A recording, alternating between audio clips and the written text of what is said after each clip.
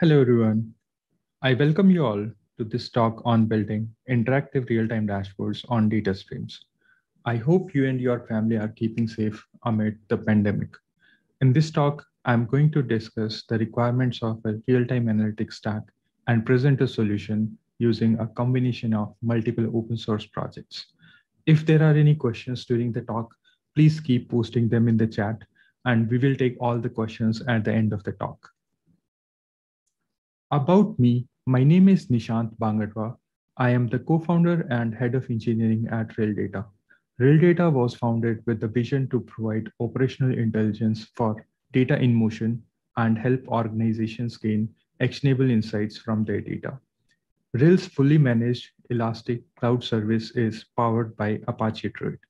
Prior to Rel, I was part of the engineering team at Cloudera and MetaMarkets, where I helped hundreds of enterprises build their data analytics stacks. Let us now discuss an open end-to-end stack using open source technologies and build a dashboard on top of streaming data. We will discuss the challenges involved and how each component of the stack addresses those challenges. As a sample problem, let us consider Wikipedia edit stream. Whenever any page is edited on Wikipedia, an edit event is generated, which contains details about which page was edited, when was the page edited, which IP address that page was edited from, whether the page was edited by a human user or a bot, and so on. Our goal is to build an aggregated dashboard providing summary of Wikipedia edits, as shown in this picture. Let's take a closer look at the dashboard in detail. This sample dashboard provides a simple aggregated view over our Wikipedia edit stream. The information on the dashboard is updated in real time. As more edits keep on coming, the data on the dashboard is also updated.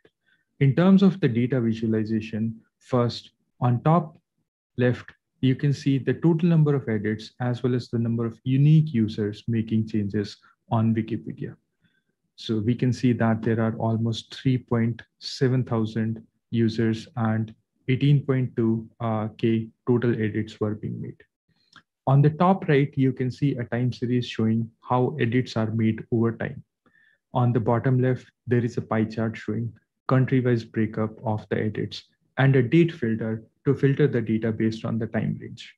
On the bottom, there are few tables which also shows country and city-wise breakup of how edits are happening at different locations. Let's try to break down the problem even further. A sample event from Wikipedia edit stream looks something like this. First, we have the title of the page, then the URL of the page, which was edited, then the IP address of the user, and the number of characters which were added or deleted. First, we would like to consume these events as they are coming raw from Wikipedia.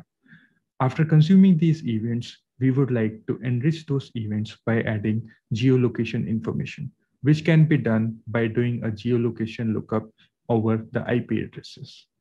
And we can know like from which city or country this particular IP address belongs to. Then we would like to store these streaming events in a data store, from where they can be queried and finally visualized on a dashboard. So the required components of this stack are as follows.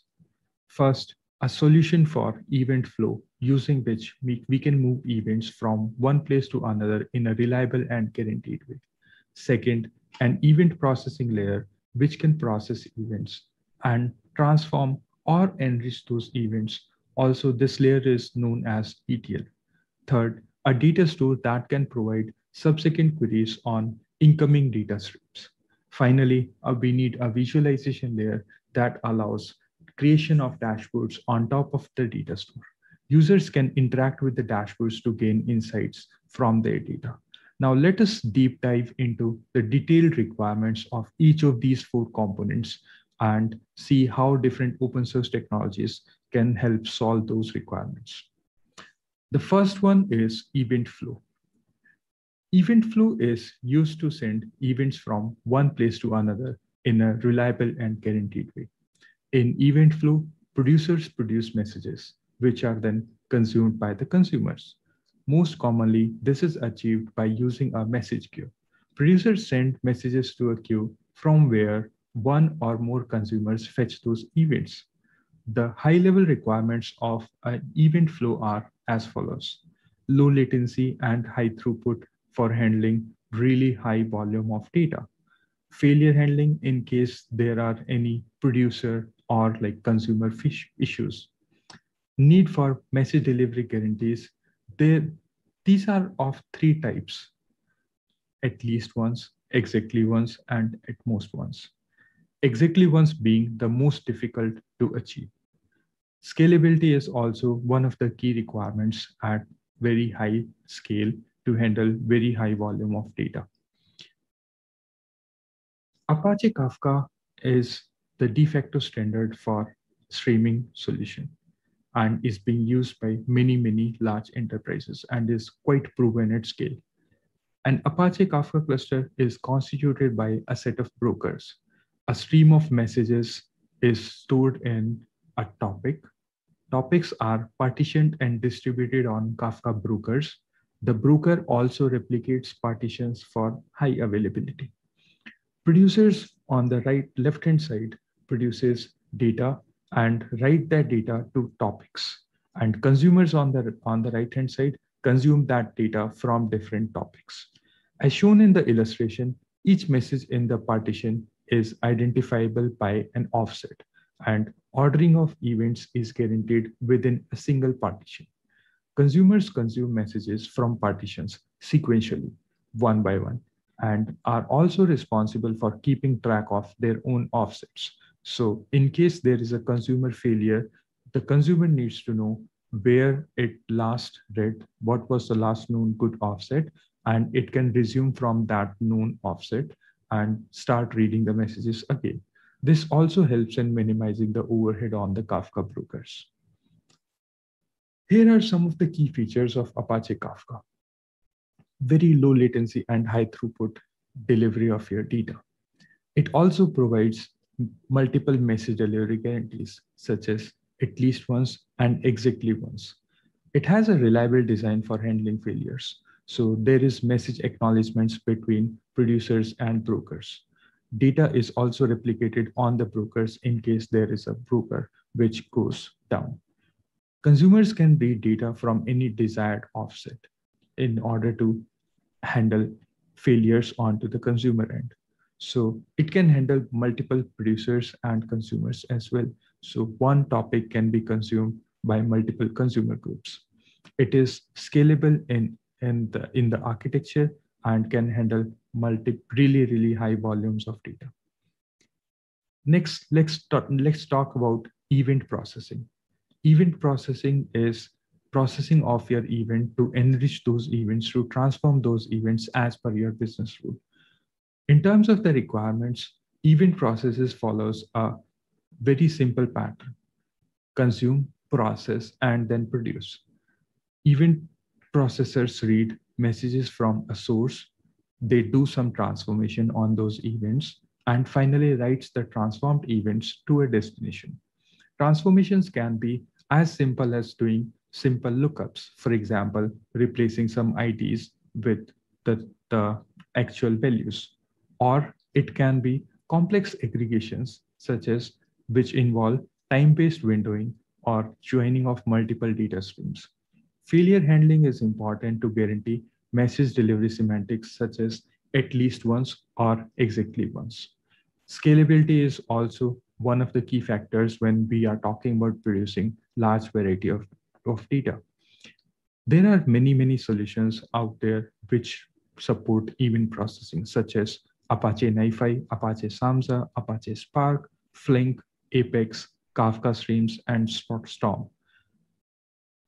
Today in this talk, I'm going to pick Kafka Streams, which is a rich, lightweight event stream processing library. In Kafka Stream, each event is processed one at a time. Kafka Streams support both simple stateless processing as well as complex stateful operations. Complex stateful operations involve time-based windowing, joins, or aggregations. For stateful operations, state data is locally stored in a RocksDB database. For recovery, each change to this local state is also propagated to an event to a changelog topic in Kafka. In case of failure or topology restart, local state is restored from that changelog topic in Kafka. The changelog is also periodically compacted to reduce the overall size. When compared to a standard consumer, it Kafka Streams provides higher level abstraction constructs for faster application development, but it also provides less control for very fine-grained consumption. In case you need to, to get that finer level control, you can also use the low level consumer API and write your own custom application. However, that is going to take some more time. So Kafka Streams is really beneficial if you want to do fast development for your uh, event processing applications. Here is a sample code for the Wikipedia example that I used in this talk. So first, a K-stream is created from a Wikipedia raw topic. Then each raw message is passed, and the IP address of the is mapped to the geolocation using the maxmind GeoIP database lookup. Any null messages are then filtered out, and finally, the enriched messages are sent to a Wikipedia enriched topic. Now let's talk about the third and one of the very important components of the stack, the data store. The data store is one of the key elements as it takes the most of the heavy lifting of your queries and is responsible for the overall user performance that the user is going to see and the interactivity of your dashboards. So here are some of the key requirements of a data store. So any processed events, they are then stored to a data store, and the data store is responsible for handling queries. For the data store, it should be able to handle streaming data and make it queryable as soon as possible so that fresh data is visible on your dashboards. It should be able to provide sub-second query latency for powering interactive dashboards. And it should be able to scale up to petabytes of data volume. In terms of query patterns, for this specific example where we are talking about the Wikipedia dashboard, we mostly need summarized aggregated data on our dashboards. So it will be good if the data store can also store summarized data instead of the raw data. The data can get huge over time, so the data store also needs to scale as our data grows. Finally, high availability is needed before we can deploy it in any production setup. For the data store, I will talk about Apache Druid, which is one of the projects I have worked extensively on. Apache Druid is quite suitable for these requirements. Apache Druid, it is a column-oriented distributed data store. Data in Druid is stored in columnar formats. In general, many data sets have large number of dimensions. Example, hundreds or even thousands of columns in a given data set. But most of the queries only need 5 or tens of the columns. The column-oriented format helps Druid in only scanning the required columns. In order to provide sub-second query times, it also utilizes various techniques like bitmap indexes to do fast filtering of the data, use of memory map files to perform low latency data scans from memory, data summarization and compression to reduce overall data footprint, query caching to avoid spending compute cycles on repeated queries. Apache Druid also supports real-time streaming ingestion from almost any ETL pipeline. All the query optimizations allow arbitrary slicing and dicing of the data, and you are no longer needed to create pre-canned drill downs. It also provides out-of-the-box support for data summarization. That is, during ingestion, it can summarize your data. Example, if my dashboard only shows events aggregated by an R, we can optionally also configure Druid to summarize the data by R during ingestion and thus scanning already aggregated data at query time. So all these techniques such as data summarization, bitmap indexes, query caching, they all improve your overall query performance. And overall it is able to provide those sub-second query times by using all these different techniques.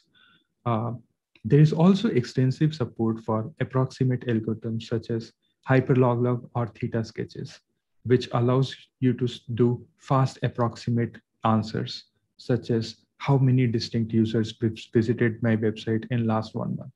Now you can do an exact answer for that, and it could take up to a minute, but you can also do a fast approximate answer using hyperloglog or theta sketches, which can be done in few seconds. So it really helps in both ways. It helps in reducing the data footprint when we are storing the data, because these hyperloglog objects are much smaller than storing the raw events. Also, it helps with the performance. Finally, Apache Druid is scalable and well tested in production to petabytes of data.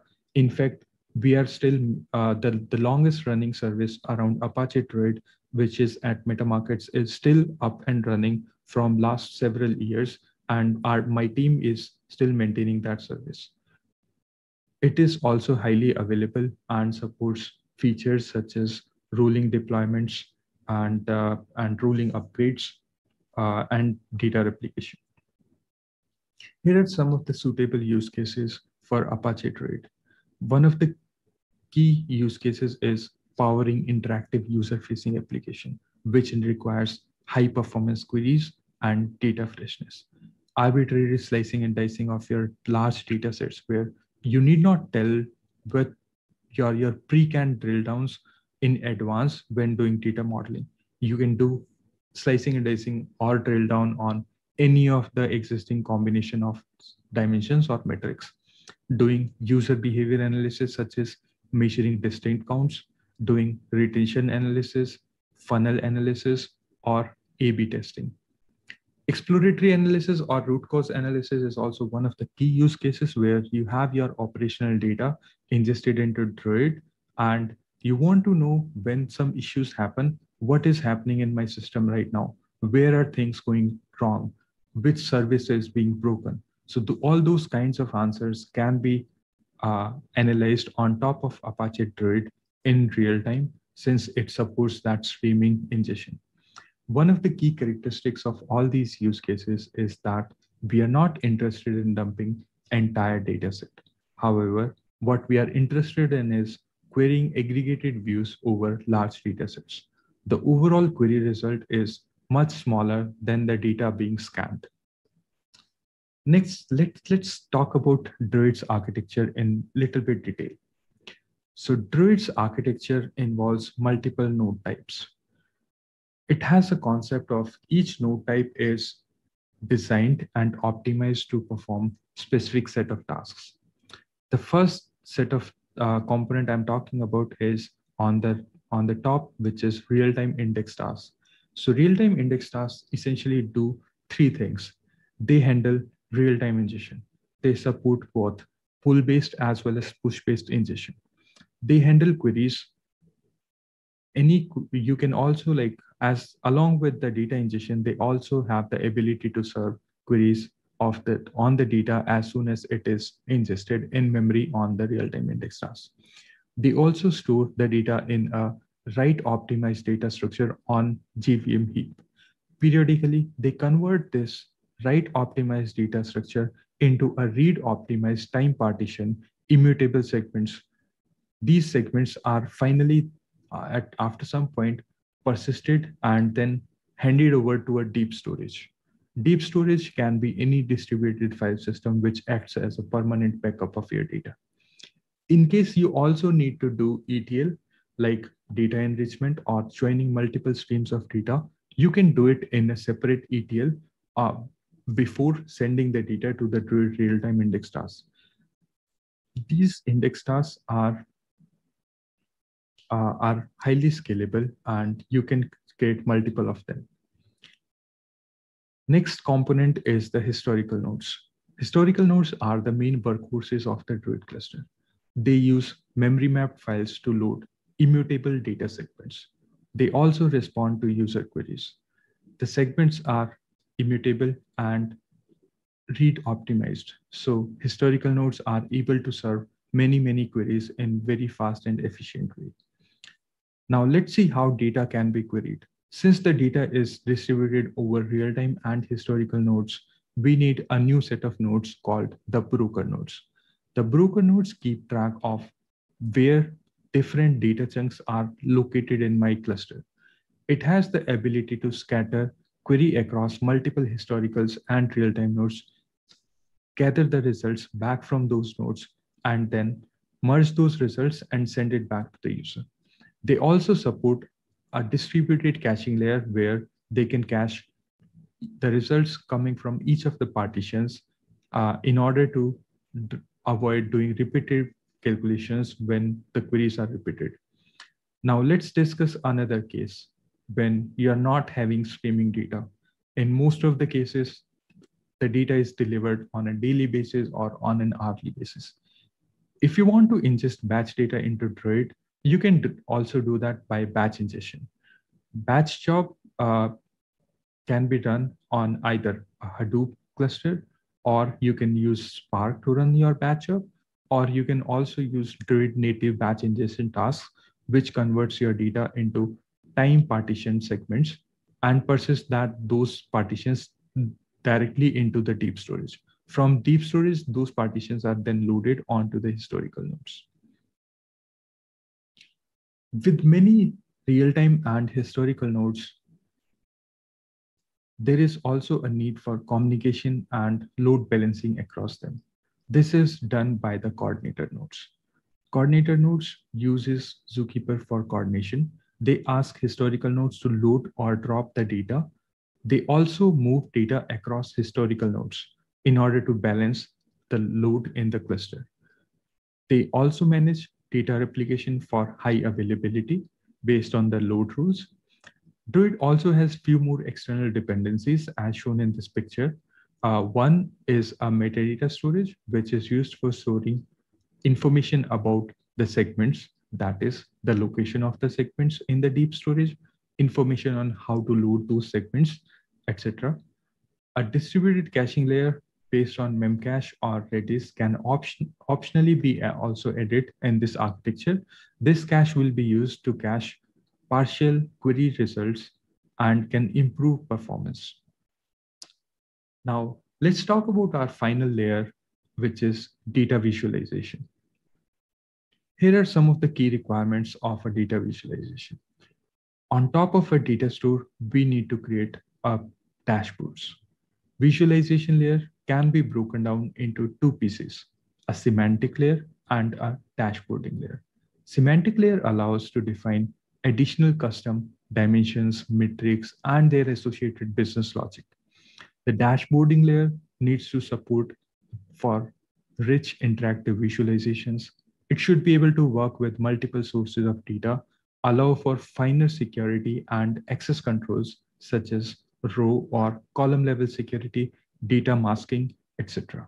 if these capabilities are not supported by the data store. Finally, visualization is an end user facing component, and every organization needs to customize it as per their own branding. So the data visualization layer should allow for custom visualization and extension for the user facing elements. For this visualization layer, I'm proposing Apache Superset. Apache Superset is a modern enterprise-ready business intelligence web application. It is fast, lightweight, intuitive, and loaded with options that make it easy for users of all skill sets to explore and visualize their data. Apache Superset is based on a Python backend, which uses Flask app builder for building the applications. It also uses SQL Alchemy for its SQL toolkit. The front end is created in JavaScript and React. It also has deep integration with Apache Druid. Here are some of the sample dashboards created using Apache Superset. You can see that these dashboards vary from very simple dashboards, which uses basic bar charts, line charts, area charts, or pie charts, to very complex dashboards using Sankey diagrams, tree maps, sunbursts, and geographical visualization. So the dashboarding capabilities in Superset is very rich. You can find almost every kind of visualization in Superset. Now let's talk about why Apache Superset for our visualization layer. Superset provides an intuitive interface for visualizing datasets and crafting interactive dashboards. It has a wide variety of beautiful visualization to showcase your data. It also provides a code-free visualization builder to extract and present datasets. This allows users who are not familiar with coding to also create their own dashboards. A world-class SQL IDE is also available for preparing data for visualization, including a rich metadata browser, a lightweight semantic layer which empowers data analysts to quickly define custom dimensions and metrics. It also has out-of-the-box support for most SQL-speaking databases via its SQL Alchemy dialects support. It provides seamless in-memory synchronous caching and queries for improved performance on the top. So overall, it provides very, very good user interface and experience for building these dashboards. But in the area of security as well, it really provides very excellent support. It supports an extensible security model that allows configuration of very intricate rules on which who can access which product features and which datasets. Integration with major authentication backends such as LDAP, OAuth, OpenID are also supported. The ability to add custom visualization plugins helps organizations customize it as per their own branding. They can also use the provided programmatic API for even embedding and extending Superset for their needs. So overall, it is like highly customizable, secure, and provides very rich visualizations. That is one of the reasons why we chose Apache Superset for this particular talk. Now, overall, finally, in order to summarize the Wikipedia real-time dashboard example, the raw Wikipedia stream is captured using Kafka Connect and added to a Wikipedia raw topic. The Wikipedia raw topic is then consumed by a Kafka stream processor and enriched by adding the geolocation information of the user making the edit of each event. The enriched events are then saved to Wikipedia enriched topic. Apache Druid's native Kafka indexing capabilities are used to stream the enriched topic directly to Apache Druid. At last, Apache Superset is used on top of Apache Druid to create our final dashboard. Here are some of the resources of the projects I mentioned in this talk: Apache Kafka, Apache Druid, and Apache Superset. You can also evaluate and see the Wikipedia data ingested in real time on RIL's public dashboard, the link for which is given here. Thank you all for taking time to attend this session. I hope it would help in everyone with their data analytics journey. If working on open source projects is exciting for you, we are also actively hiring for multiple roles across at Real Data. Please reach out to me on my email address nishant@realdata.com or any of the mentioned social channels on this slide. I would be happy to hear from you. Open for questions.